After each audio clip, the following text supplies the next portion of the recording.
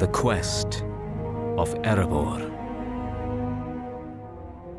A story from the Unfinished Tales.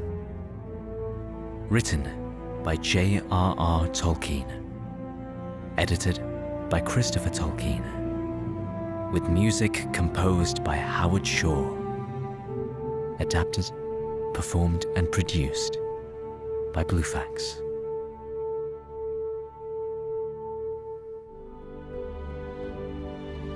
Long ago, Middle-earth was filled with many folk. Across the lands were families of men, living in numbers and building great cities. In fair valleys and forests dwelt immortal elves of great wisdom and strength. And in the quiet land of the Shire, there lived a little people who preferred the simple life and the comforts of home. In the Third Age, there was an unlikely alliance between one of these hobbits and a company of the hardiest race of all. In the north of Middle-earth, the dwarves of Durin's folk prospered in the lonely mountain, Erebor. Deep beneath the earth they mined and tunneled, uncovering much gold and many precious things. They became rich and created huge halls and workshops, making things of wonder and beauty, and also weapons and armor of great worth. They had the friendship of all who lived near, especially the men of the neighboring town of Dale. And above all treasures shone the great jewel, the Arkenstone, the heart of the mountain. For long days there was feasting and song in the halls of Erebor, and the rumor of their wealth spread abroad until it reached the ears of the dragons in the north.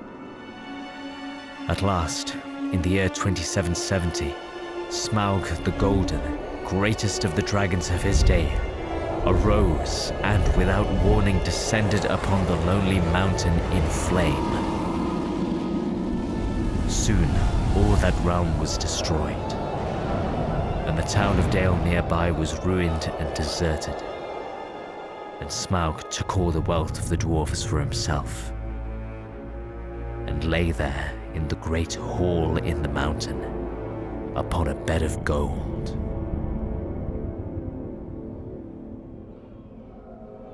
From the sack and the burning, many of Durin's folk escaped. King Thror and his son Thrain escaped by a secret door in the side of the mountain. They went away south with their family and a small company of kinsmen and faithful followers into long and homeless wandering. Years afterwards, Thror, now old, poor and desperate, gave to his son Thrain the one great treasure he still possessed, the last of the 7 rings of the dwarves. Then he went away, but did not say where. He was a little crazed perhaps with age and misfortune, and long brooding on the splendor of the dwarves' ancient kingdom of Moria in his forefathers' days.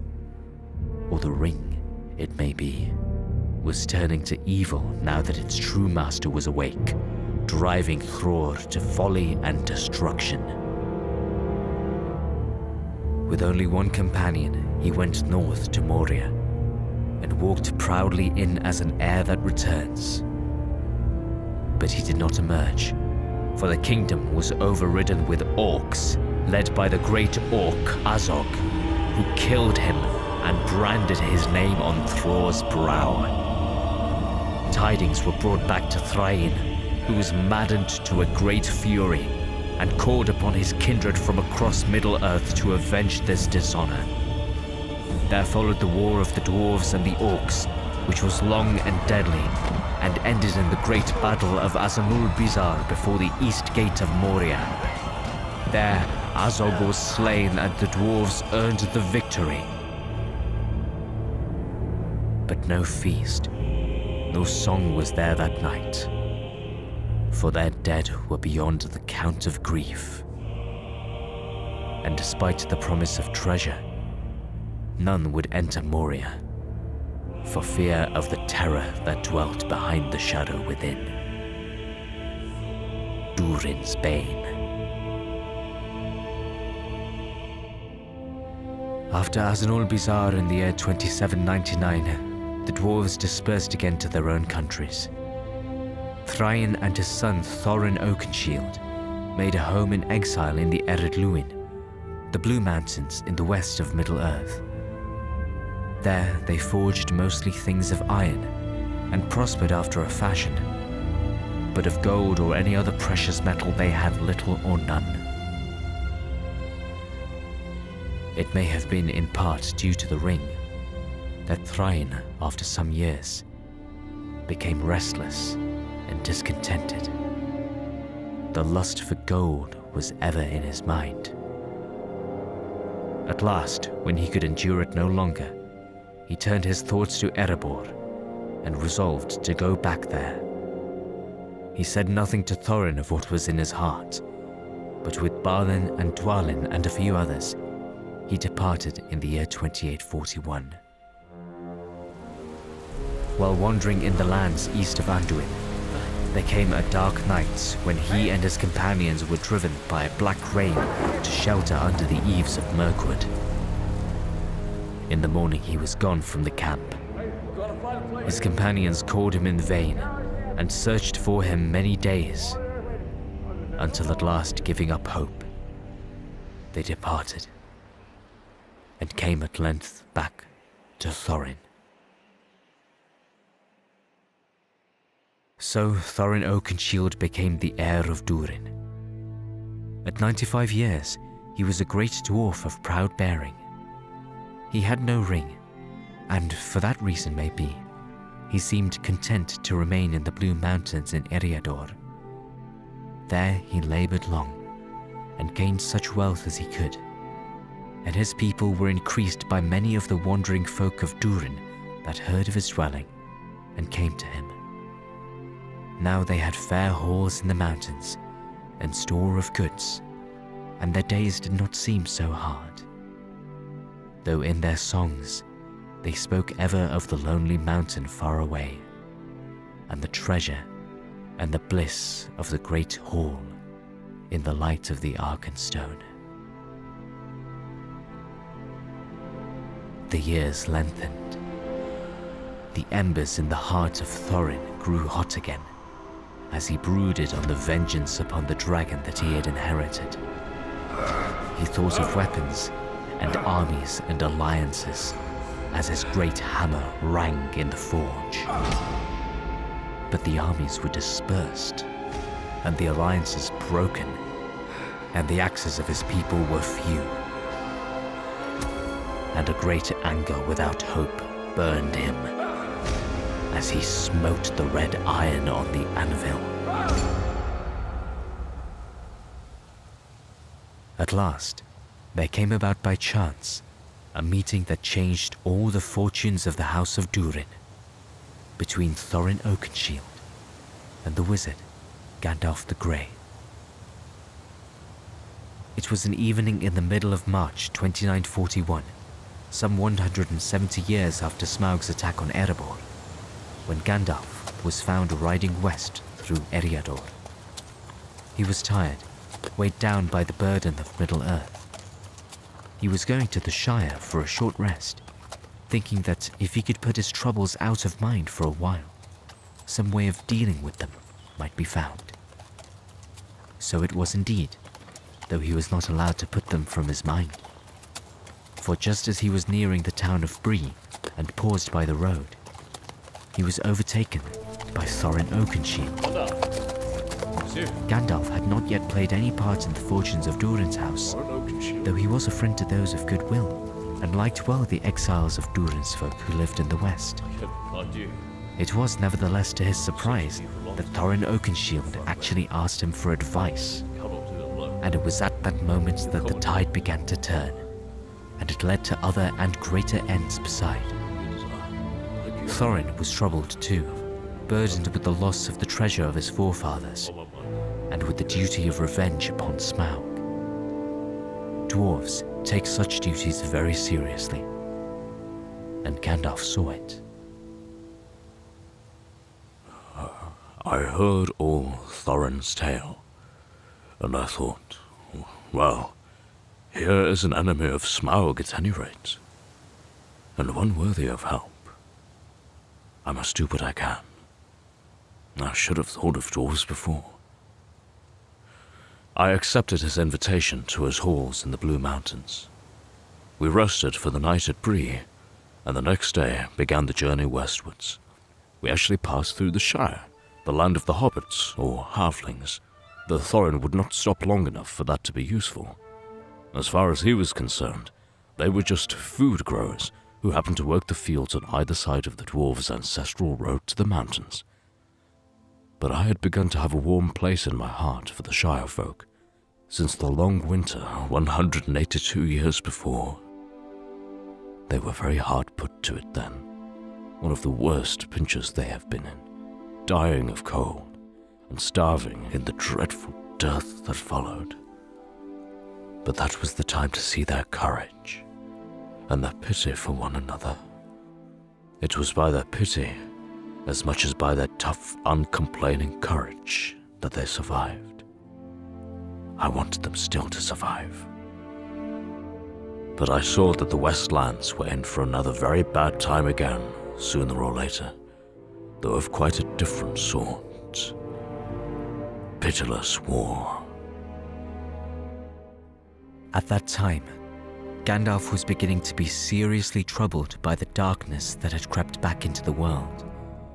The fall of Moria, the loss of Minas Ithil, and the sickness that had spread through the great Greenwood, now called Mirkwood. This matter was the concern of the White Council, a gathering of the wise elves and wizards of Middle-earth formed to resist the Shadow. Led by Saruman the White, chief of the wizards, the council had met 100 years prior to determine the true nature of the necromancer, thought responsible for the corruption that emanated from the dark fortress of Dol Guldur. Saruman had advised that the necromancer could not be the Dark Lord Sauron, who could never regain his full strength, being separated from the One Ring, which was the focus of his power. So high was Saruman's wisdom reckoned at the time that all would believe him, all save Gandalf, who had journeyed deep into Mirkwood and stolen into the fortress of Dol Guldur himself to discover that the necromancer was indeed Sauron, the Lord of the Rings arisen again in disguise. Thus Gandalf had been aware of this greatest threat posed to Middle-earth, and he knew that Sauron was plotting war, intending to attack the West as soon as he felt strong enough. And there was little to prevent a committed assault. In those days, the northern regions of Middle-earth were in a perilous state, for the kingdom under the mountain and the strong men of Dale were no more. To resist any force that Sauron might send to regain the northern passes, there were only the dwarves of the Iron Hills, and beside them lay a desolation and a dragon. Smaug would naturally ally with Sauron, and the mountain would be a key strategic advantage. From there, Sauron would use the dragon to terrible effect, regaining the ancient dark kingdom of Angmar in the north, and from there strike down upon all free folk of the West. It was imperative that any such partnership should be prevented. But our first stroke could not be allowed to go astray. Open war would be swiftly espied by Sauron, and he would not allow any army to take Erebor before him. I was as eager as Thorin to see the end of the dragon, but he was all for plans of battle and war, as if he were really King Thorin II, and I could see no hope in that. Indeed, I think it was annoyance with his pride and haughty disregard of the hobbits that first put into my head the idea of entangling him with them. So I left him for a time, and went off into the Shire, and picked up the threads of news. Although I had been away from it for more than 20 years, I knew the country well, along with some of its people. Somehow I had been attracted by one of the hobbits long before, as a child and a young hobbit. He had not quite come of age when I had last seen him. Yet he had stayed in my mind ever since, with his eagerness and his bright eyes, and his love of tales, and his questions about the wide world. As soon as I entered the Shire, I heard news of him. He was getting talked about, it seemed. Both his parents had died early for Shire folk, at about 80, and he had never married. He was already growing a bit queer, they said, and went off for days by himself. He could be seen talking to strangers, even dwarves. Even dwarves! Suddenly, in my mind, these three things came together. The great dragon with his lust and his keen hearing and scent, the sturdy, heavy-booted dwarves with their old burning grudge, and the quick, soft-footed hobbit, sick at heart, I guessed, for a sight of the wide world. I laughed at myself, but I went off at once to have a look at him, to see what 20 years had done, and whether he was as promising as gossip seemed to make out. But he was not at home. They shook their heads in Hobbiton when I asked after him. "Oh, off again," said one hobbit. It was Holman, the gardener, I believe. "Off again. He'll go right off one of these days if he isn't careful. Why, I asked him where he was going and when he would be back, and I don't know, he says. And then he looks at me queerly.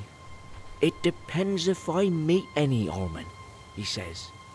'It's the elves' new year tomorrow.' A pity.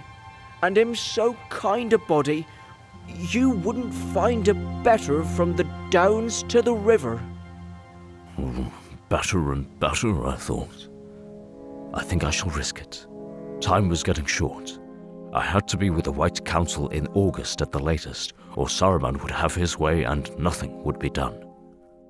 And quite apart from greater matters, that might prove fatal to the quest. The power in Dol Guldur would not leave any attempt on Erebor unhindered unless he had something else to deal with. So I rode off back to Thorin in haste, to tackle the difficult task of persuading him to put aside his lofty designs, and go secretly, and take a hobbit with him. Riding to the Blue Mountains west of the Shire, Gandalf found Thorin in his halls, in conclave with some of his folk. Balin and Glóin were there, and several others. "Well, what have you got to say?" asked Thorin as soon as Gandalf came in. "This first," answered Gandalf. "Your own ideas are those of a king, Thorin Oakenshield, but your kingdom is gone. If it is to be restored, which I doubt, it must be from small beginnings. Far away here, I wonder if you fully realize the strength of a great dragon. But that is not all. There is a shadow growing fast in the world, far more terrible. They will help each other. Open war would be quite useless, and anyway, it is impossible for you to arrange it. You will have to try something simpler, and yet bolder. Indeed, something desperate. You are both vague and disquieting," said Thorin. "Speak more plainly." "Well, for one thing," said Gandalf, "you will have to go on this quest yourself, and you will have to go secretly. No messengers, heralds, or challengers for you, Thorin Oakenshield. At most, you can take with you a few kinsmen or faithful followers. But you will need something more. Something unexpected. Name it," said Thorin. "One moment," answered Gandalf. "You hope to deal with a dragon, and he is not only very great, but he is now also old and very cunning. From the beginning of your adventure, you must allow for this. His memory, and his sense of smell. Naturally," said Thorin, "dwarves have had more dealings with dragons than most, and you are not instructing the ignorant." "Very good," answered Gandalf. "But your own plans did not seem to me to consider this point. My plan is one of stealth. Stealth. Also a scent that cannot be placed, at least not by Smaug, the enemy of dwarves. Smaug does not lie on his costly bed without dreams, Thorin Oakenshield. He dreams of dwarves. You may be sure that he explores his hall day by day, night by night, until he is sure that no faintest air of a dwarf is near, before he goes to his sleep, his half-sleep, prick-eared for the sound of dwarf feet. You make your stealth sound as difficult and hopeless as any open attack, said Balin. Impossibly difficult. Yes, it is difficult, answered Gandalf. But not impossibly difficult, or I would not waste my time here. I would say absurdly difficult. So I am going to suggest an absurd solution to the problem. Take a hobbit with you. Smaug has probably never heard of hobbits, and he has certainly never smelt them. A what? cried Glóin. One of those simpletons down in the Shire? What use on earth or under it could he possibly be? Let him smell as he may, he would never dare to come within smelling distance of the nakedest dragon net new from the shell. But now, said Gandalf. That is quite unfair. You do not know much about the Shire folk, Glóin. I suppose you think them simple, because they are generous and do not haggle, and think them timid, because you never sell them any weapons. You are mistaken. Anyway, there is one that I have my eye on as a companion for you, Thorin. He is neat-banded and clever, though shrewd, and far from rash. And I think he has courage. Great courage, I guess, according to the way of his people.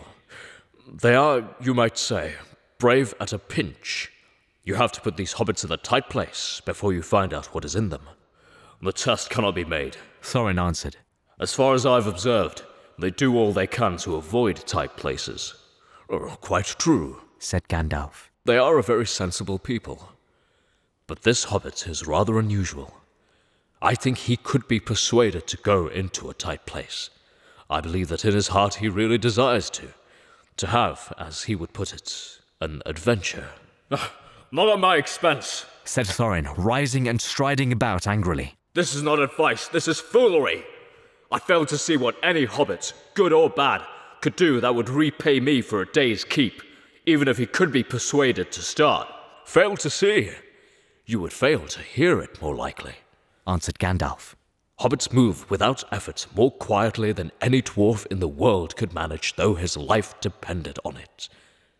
They are, I suppose, the most soft-footed of all mortal kinds. You do not seem to have observed that, at any rate, Thorin Oakenshield, as you romped through the Shire, making a noise, I may say, that the inhabitants could hear a mile away. When I said that you would need stealth, I meant it. Professional stealth. Professional stealth? Cried Balin, taking up his words rather differently than he had meant them.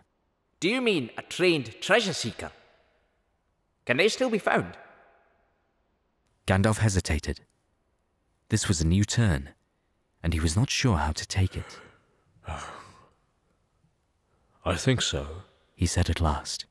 For a reward, they will go in where you dare not, or at any rate cannot, and get what you desire. Thorin's eyes glistened as the memories of lost treasures moved in his mind. But... A paid thief, you mean? He said scornfully. That might be considered, if the reward was not too high. But what has all this got to do with one of those villagers? They drink out of clay, and they cannot tell a gem from a bead of glass. I wish you would not always speak so confidently without knowledge, said Gandalf sharply. These villagers have lived in the Shire some 1400 years, and they have learned many things in the time. They had dealings with the elves and with the dwarves 1,000 years before Smaug came to Erebor. None of them are wealthy as your forefathers reckoned it, but you will find some of their dwellings have fairer things in them than you can boast here, Thorin. The hobbit that I have in mind has ornaments of gold, and eats with silver tools, and drinks wine out of shapely crystal. Ah, I see your drift at last, said Balin. He is a thief, then. That is why you recommend him. At that, Gandalf lost his temper and his caution. He saw a dwarvish conceit that no one can have or make anything of value save themselves, and that all fine things in other hands must have been got, if not stolen, from the dwarves at some time, and it was more than he could stand at that moment. Ha! A thief! He said, laughing. Why, yes, a professional thief, of course. How else would a hobbit come by a silver spoon? I will put the thief's mark on the door, and then you will find it. Then, being angry, Gandalf got up and said with a warmth that surprised even himself, You must look for that door, Thorin Oakenshield. I am serious. And suddenly, Gandalf felt that he was indeed in hot earnest. This queer notion was not a joke, it was right. It was desperately important that it should be carried out, and the dwarves must bend their stiff necks. Listen to me, Durin's folk! Gandalf cried. If you persuade this hobbit to join you, you will succeed. If you do not, you will fail. If you refuse even to try, then I have finished with you. You will get no more advice or help from me until the shadow falls on you. Thorin turned and looked at him in astonishment. Strong words, he said. Very well, I will come. Some foresight is on you, if you are not merely crazed. Good, said Gandalf. But you must come with goodwill, not merely in the hope of proving me a fool. You must be patient, and not easily put off, if neither the courage nor the desire for adventure that I speak of are plain to see at first sight. He will deny them. He will try to back out. But you must not let him. Haggling will not help him, if that is what you mean, said Thorin. I will offer him a fair reward for anything that he recovers, and no more. It was not what Gandalf had meant, but it seemed to him useless to say so. There is one other thing, he went on. You must make all your plans and preparations beforehand. Get everything ready. Once persuaded, he must have no time for second thoughts. You must go straight from the Shire, east to your quest. He sounds a very strange creature, this thief of yours, said a young dwarf called Fili, Thorin's nephew. What is his name? Or the one that he uses? Hobbits use their real names, said Gandalf. The only one that he has is Bilbo Baggins. What a name, said Fili, and laughed. He thinks it very respectable, said Gandalf. And it fits well enough, for he is a middle-aged bachelor, and getting a bit flabby and fat. Food is perhaps at present his main interest. He keeps a very good larder, I'm told, and maybe more than one. At least you will be well entertained. That is enough, said Thorin. If I had not given my word, I would not come now. I'm in no mood to be made a fool of, for I am serious also, deadly serious, and my heart is hot within me. Gandalf took no notice of this. Look now, Thorin, he said. April is passing and spring is here. Make everything ready as soon as you can.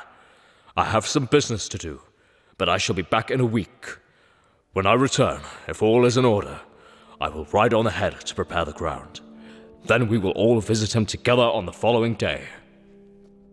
And with that, Gandalf took his leave, not wishing to give Thorin more chance of second thoughts than Bilbo was to have. The rest of the story has been told in other places, from Bilbo's point of view. If the account had been written by Gandalf, it would have sounded rather different. It was on the morning of Tuesday, April the 25th, 2941, that I called to see Bilbo. And though I knew more or less what to expect, I must say that my confidence was shaken. For Bilbo had changed, of course. At least he was getting rather greedy and fat, and his old desires had dwindled down to a sort of private dream. Nothing could have been more dismaying than to find it actually in danger of coming true.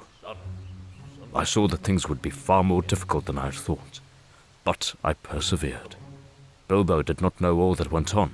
The care, for instance, that I took so that the coming of a large party of dwarves to Bywater, off the main road and their usual beat, should not come to his ears too soon. Next day, Wednesday, April the 26th, I brought Thorin and his companions to Bag End, with great difficulty as far as Thorin was concerned. He hung back at the last. Everything, in fact, went extremely badly for me from the beginning. and that unfortunate business about the professional thief, which the dwarves had got firmly in their heads, only made matters worse. And of course Bilbo was completely bewildered and behaved ridiculously. He made a complete fool of himself.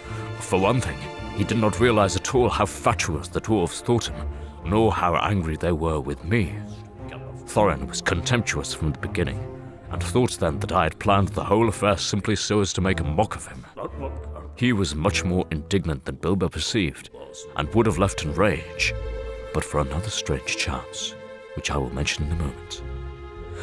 I was thankful that I had said we should all stay the night at Bag End, since we should need time to discuss ways and means. It gave me a last chance. If Thorin had left before I could see him alone, my plan would have been ruined. It was only the map and the key that saved the situation. But I had not thought of them for years. It was not until I got to the Shire and had time to reflect on Thorin's tale that I suddenly remembered the strange chance that had put them in my hands, and it began now to look less like chance. I remembered a dangerous journey of mine, 91 years before, when I had entered Dol Guldur in disguise, and had found there an unhappy dwarf dying in the pits. I had no idea who he was. He had a map that had belonged to Durin's folk in Moria, and a key that seemed to go with it, though he was too far gone to explain it. And he said that he had possessed a great ring. Nearly all his ravings were of that. The last of the 7, he said over and over again. But all these things he might have come by in many ways.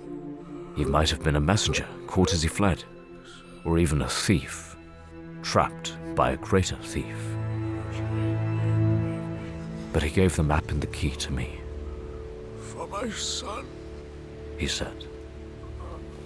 And then he died. And soon after I escaped myself. I stowed the things away, and by some warning of my heart, I kept them always with me. Safe, but soon almost forgotten. I had other business in Dol Guldur more important and perilous than all the treasure of Erebor. Now I remembered it all again, and it seemed clear that I had heard the last words of Thrain II, though he did not name himself or his son. And Thorin, of course, did not know what had become of his father, nor did he even mention the last of the 7 rings. This ring was believed by Durin's folk to be the first of the 7 that was forged, given to King Durin III by the elven smiths themselves and not by Sauron, though doubtless his evil power was on it, since he had aided in the forging of all the 7. But the possessors of the ring did not display it or speak of it, and they seldom surrendered it until near death. But it may well be that Sauron, by his arts, had discovered who had this ring, the last to remain free, and that the singular misfortunes of the heirs of Durin were largely due to his malice. For the dwarves had proved untamable by this means. The only power over them that the rings wielded was to inflame their hearts with the greed of gold and precious things, so that if they lacked them, all other good things seemed profitless. Though they could be slain or broken, they could not be reduced to shadows enslaved to another will. All the more did Sauron hate the possessors and desire to dispossess them. It was 9 years after Thrain had left his people that I found him, and he had then been in the pits of Dol Guldur for 5 years at least. I did not know how he endured so long, nor how he had kept these things hidden through all his torments.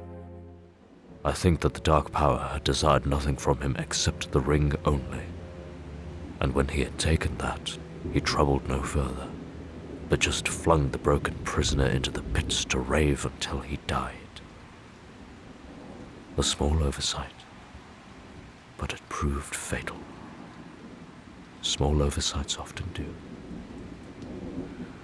I had the plan and the key of the secret entrance to Erebor, by which Thror and Thrain escaped from Smaug, according to Thorin's tale. And I had kept them, though without any design of my own, until the moment when they would prove most useful. Fortunately, I did not make any mistake in my use of them. I kept them up my sleeve until things looked quite hopeless. As soon as Thorin saw them, he really made up his mind to follow my plan, as far as a secret expedition went at any rate. Whatever he thought of Bilbo, he would have set out himself. The existence of a secret door, only discoverable by dwarves, made it seem at least possible to find out something of the dragon's doings. Perhaps even to recover some gold, or some heirloom to ease his heart's longings. But that was not enough for me. I knew in my heart that Bilbo must go with him, or the whole quest would be a failure. So I had still to persuade Thorin to take him. There were many difficulties on the road afterwards, but for me this was the most difficult part of the whole affair. Though I argued with him far into the night after Bilbo had retired, it was not finally settled until early the next morning. Thorin was suspicious. He is soft, he snorted. soft as the mud of his shire, and silly. You are playing some crooked game of your own, Master Gandalf. I'm sure that you have other purposes than helping me. You are quite right, I said. If I had no other purposes, I should not be helping you at all. Great as your affairs may seem to you, they are only a small strand in the great web. I'm concerned with many strands, but that should make my advice more weighty, not less. I know your fame, Thorin answered. I hope it is merited. So many cares may have disordered your wits. There have certainly been enough to do so, I said. And among them I find most exasperating a proud dwarf who seeks advice from me without claim on me that I know, and then rewards me with insolence. Go your own ways, Thorin Oakenshield, if you will, but if you flout my advice, you will walk to disaster. And curb your pride and your greed, or you will fall at the end of whatever path you take, though your hands be full of gold. He blenched a little at that, but his eyes smoldered. Do not threaten me, he said. I will use my own judgment in this matter, as in all that concerns me. Do so then. I can say no more, unless it is this. I do not give my love or trust lightly, Thorin, but I am fond of this hobbit, and wish him well. Treat him well, and you shall have my friendship till the end of your days. I said that without hope of persuading him, but I could have said nothing better. Dwarves understand devotion to friends, and gratitude to those who help them. Very well, Thorin said at last after a silence. He shall set out with my company, if he dares, which I doubt. But if you insist on burdening me with him, you must come too, and look after your darling. Good, I answered. I will come, and stay with you as long as I can, at least until you have discovered his worth. From the unexpected party, there followed many deeds and events of great moment, including the finding of the One Ring. In the dark tunnels under the Goblin's realm, it had seemed unremarkable to Bilbo at first. Yet it was evidently a magical ring, for it made him invisible and allowed his escape from the creature Gollum. The ring was used to great effect in Bilbo's adventures to the mountain, but he kept it secret for as long as he could, even from Thorin's company and Gandalf.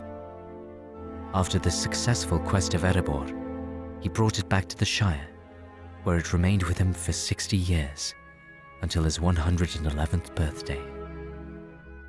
Then he left it to his nephew and appointed heir Frodo. And thus, Frodo Baggins became the ring-bearer. This ring, however, was no trinket or frivolous trick of invisibility. It was the One Ring, forged by the Dark Lord Sauron himself in the fires of Mount Doom in the land of Mordor. It was the Master Ring, and in it was bound all his power and malice, enough to poison the mind of any other who long possessed it. And now he sought it above all else, for if it were to return to his hand, his full strength would be restored, enough to cover all the lands in shadow. For 17 years, Frodo kept the ring locked away, but Sauron had discovered that it lay in the Shire. Gandalf was again aware of him, and warned Frodo that the ring must be taken away to be destroyed, so that a final end of Sauron might be achieved. Frodo left the Shire with 3 of his closest friends, the hobbits Samwise, Meriadoc, and Peregrine. They made it to Rivendell, where at a great council of all the free folk united against Sauron, it was decided to take the ring by stealth into Mordor, the only place it could be unmade. From Rivendell, the Fellowship of the Ring set out east, but perils over the edge of the wild diverted their course. They were forced underneath the misty mountains, and there, in the ancient halls of Durin's folk, encountered the terror in Moria, a thing of dread awoken from long slumber, wreathed in shadow and flame. 8 of the company managed to escape into Lorien, but Gandalf remained behind and challenged it, battling for many days through fire and death,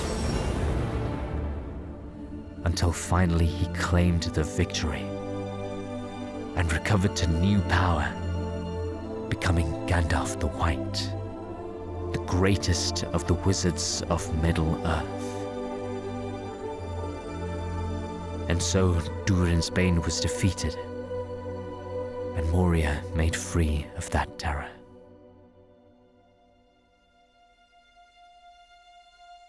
This was the year of the War of the Ring. The great captains and armies of the West battled against the Shadow, guided by the tireless deeds of Gandalf.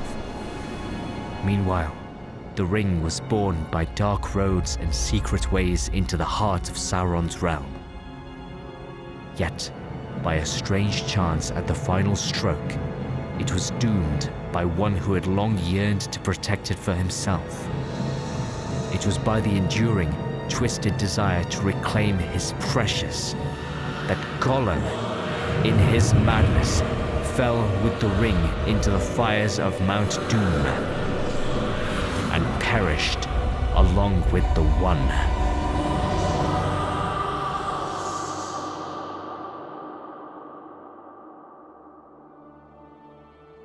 Thus, it was by the pity of the chosen and selected Bilbo in the Goblin Tunnels that Gollum had survived to deliver the victory at the last moment, the final downfall of Sauron. And so the West defeated the Shadow of Mordor, and the kingship in Gondor was restored. And thus began the new age in Middle-earth.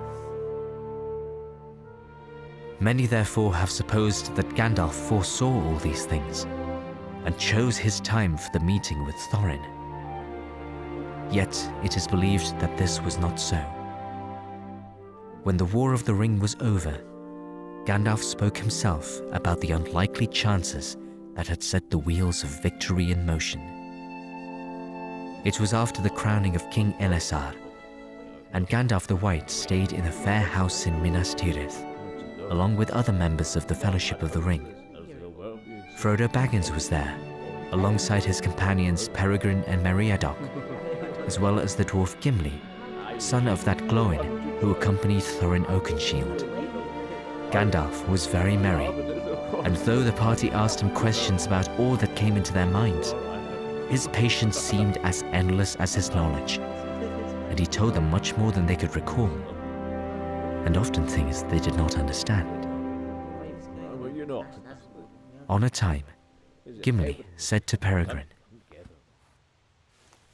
There is a thing I must do one of these days.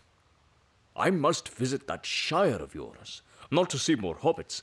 I doubt if I could learn anything about them that I do not know already.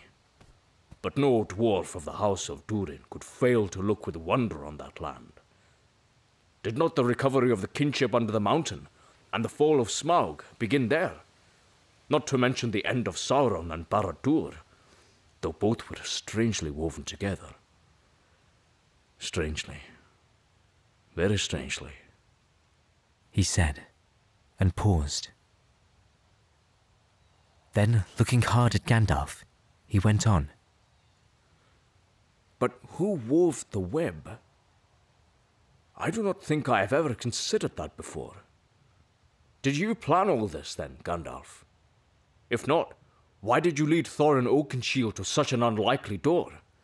To find the ring and bring it far away into the west for hiding, and then to choose the ring-bearer, and to restore the Mountain Kingdom as a mere deed by the way? Was that not your design? Gandalf did not answer at once.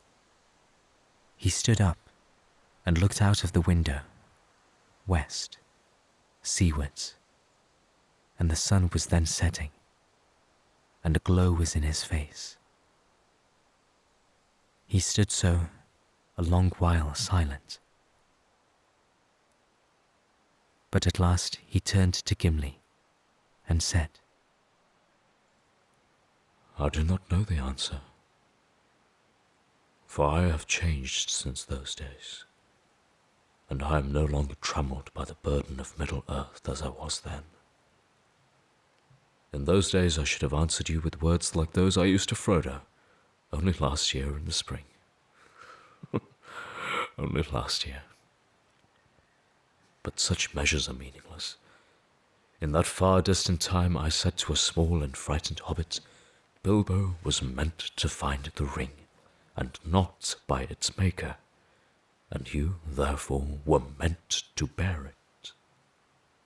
And I might have added, and I was meant to guide you both to those points. To do that I used in my waking mind only such means as were allowed to me, doing what lay to my hand according to such reasons as I had. Then Frodo said, I understand you a little better today, Gandalf, than I did before. Though I suppose that, whether meant or not, Bilbo might have refused to leave home, and so might I. You could not compel us, you were not even allowed to try. But I am still curious to know why you did what you did, as you were then, an old grey man as you seemed. I was very troubled at that time. I knew that Sauron had arisen again in Dol Guldur and was preparing for a great war. But how would he begin? Would he try first to reoccupy Mordor, or would he first attack the chief strongholds of his enemies? I thought then, and I am sure now, that to attack Lorien and Rivendell as soon as he was strong enough was his original plan. It would have been a much better plan for him, and much worse for us. Often I said to myself, I must find some means of dealing with Smaug, but a direct stroke against Dol Guldur is needed still more. We must disturb Sauron's plans. I must make the council see that. That is why, to jump forward, I went off as soon as the expedition against Smaug was well started, and persuaded the council to attack first, before Sauron attacked Lorien. Saruman, for the last time, aided the council, for he had begun to see Sauron as a challenger to his own pursuit for the One Ring. And we put forth our strength and assailed Dol Guldur, and drove Sauron from his hold. Yet he was always ahead of us in his plans. I must confess that I thought he really had retreated again, and that we might have another spell of watchful peace. But it did not last long. Sauron decided to take the next step. He returned at once to Mordor, and in 10 years he declared himself. And then everything grew dark. Yet that was not his original plan, and it was in the end a mistake. Resistance still had somewhere where it could take counsel free of the shadow. How could the ring-bearer have escaped if there had been no Lorien or Rivendell? And those places might have fallen, I think, if Sauron had thrown all his power against them first, and not spent more than half of it in the assault on Gondor. Well, there you have it. That was my chief reason. But it is one thing to see what needs doing, and quite another to find the means. As for the Shire folk in the years before the quest, I knew they were made of stronger stuff than most would believe. But to come through, I thought they would need something more than they now had. It is not easy to say what. They had begun to forget their own beginnings and legends, forget what little they had known about the greatness of the world. It was not yet gone, but it was getting buried, the memory of the high and the perilous. But you cannot teach that sort of thing to a whole people quickly. There was not time. And anyway, you must begin at some point with some one person. I dare say he was chosen, and I was only chosen to choose him. But I picked out Bilbo. Now, that's just what I want to know, said Peregrine. How did you do that? How would you select any one hobbit for such a purpose? I had not time to sort them all out, but thinking over the hobbits that I knew, I said to myself, I want a dash of the Took, but not too much, Master Peregrine. And I want a good foundation of the stollider sort, a Baggins, perhaps. That pointed at once to Bilbo, and I had known him once very well, almost up to his coming of age, better than he knew me. I liked him then, and now I found that he was unattached and had never married. I thought that odd, though I guessed why it was, and the reason that I guessed was not the one that most of the hobbits gave me, that he had early been left very well off and his own master.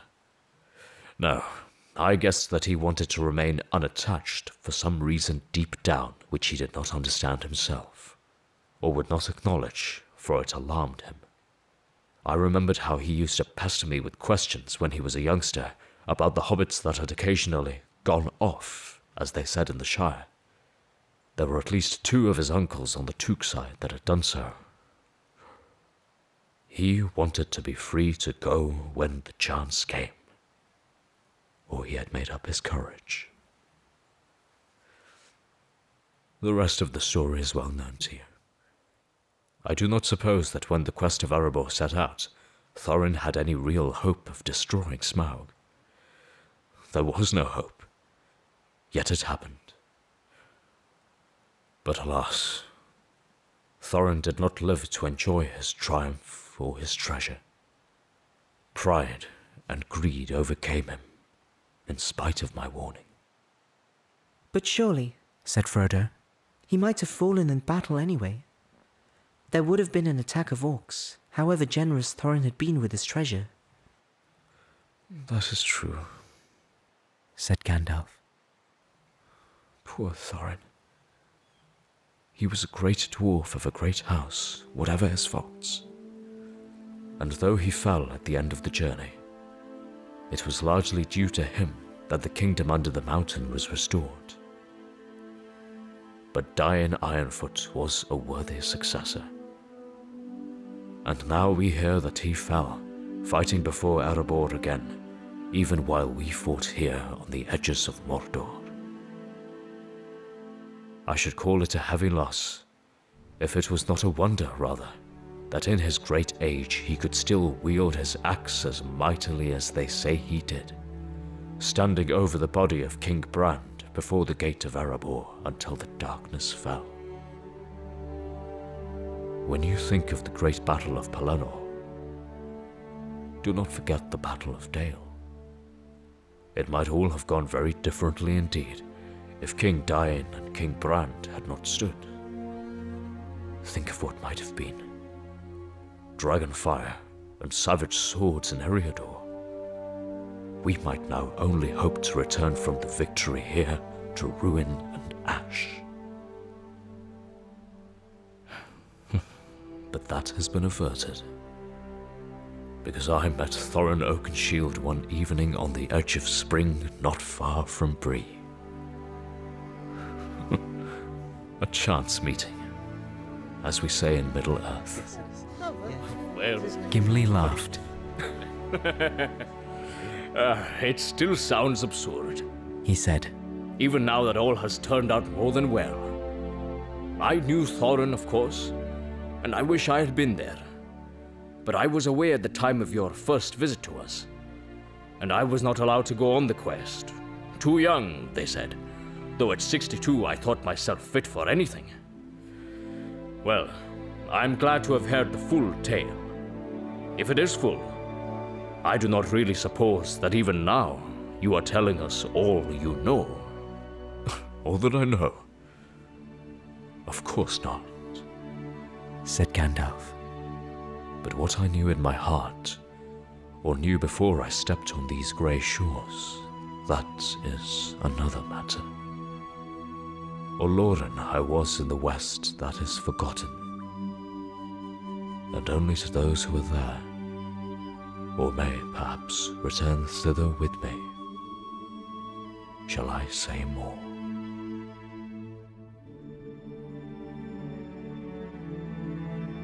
And so it was that 4 years afterwards, Gandalf the White departed from Middle-earth and sailed across sea into the west.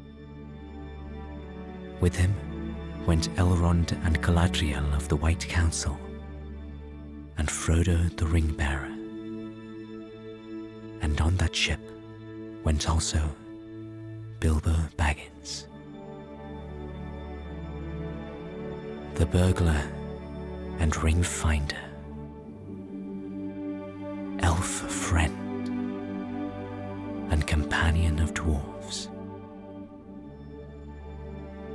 And it would be his last adventure told of in Middle-earth.